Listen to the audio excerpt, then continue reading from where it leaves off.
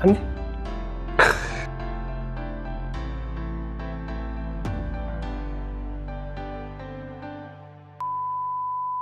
안녕하세요 여러분, 오늘은 감자를 이용해서 감자채 피자를 만들어 보도록 하겠습니다.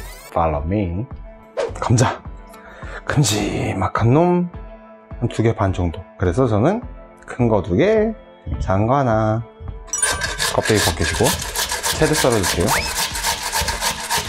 채친 감자를 물기가 빠지도록 채에 받쳐주세요.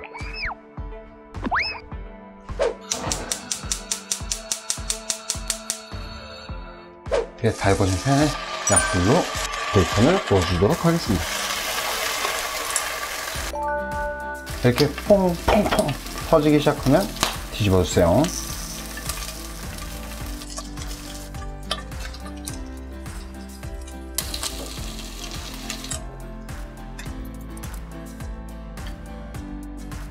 손으로 한번 이렇게 꽉 짜주시고요.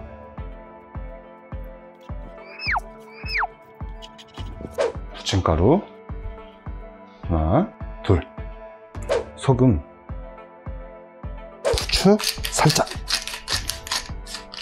섞어줍니다. 자, 이렇게 달궈진 팬에 기름을 쏟으시면 됩니다. 넉넉히.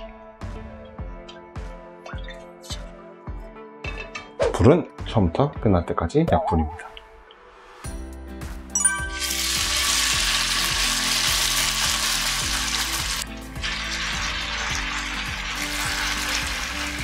이렇게 잘 눌러서 잘 펴주세요.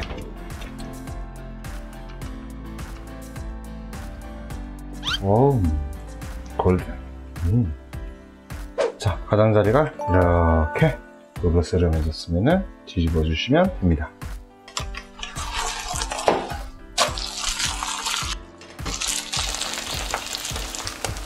자, 여기다가 토마토 소스를 발라줍니다.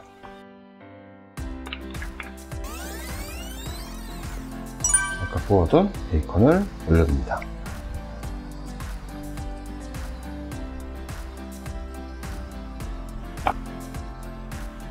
모짜렐라 치즈를 잘 펴서 넣습니다.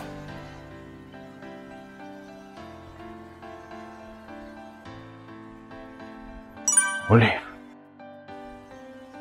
저는 올리브를 좋아하기 때문에 왕창.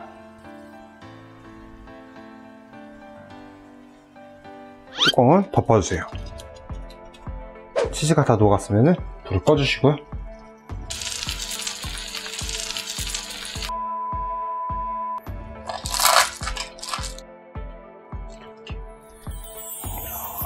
이렇게 한 대.